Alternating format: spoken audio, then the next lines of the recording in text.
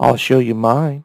But I won't tell you about it because today we are diving into the art of show, shh, but don't tell. Because, let's face it, no one comes to LinkedIn to read a novel. Think about your last LinkedIn post or your last several LinkedIn posts. Did you paint a picture that people could see and feel, or was it more like a handwritten grocery list? For show and don't tell, here's what you do. You gotta tickle their brain. You can't just spoon feed them. So you're probably asking, John, how does show and don't tell work? And I guess I can explain it by saying it's like a movie trailer for your professional life. It keeps people wanting more. People remember your stories. They do not remember your statements.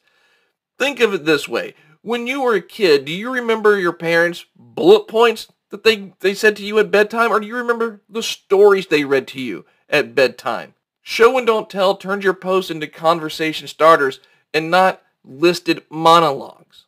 Well then, John, how do I actually apply show and don't tell? Okay, let's go for an example. Let's say you have a project. Well, don't announce it.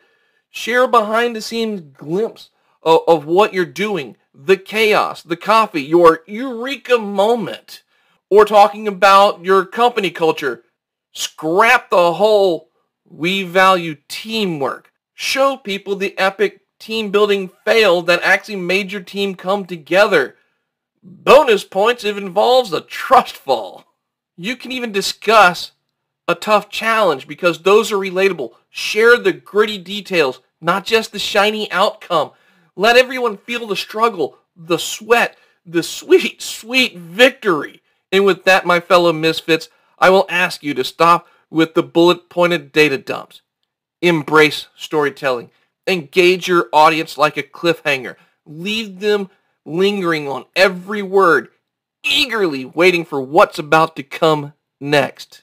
And the best way you can do that is to comment your most engaging story down below. I can't wait to read them, and I'm sure everyone else wants to read them as well, because again, we all love stories.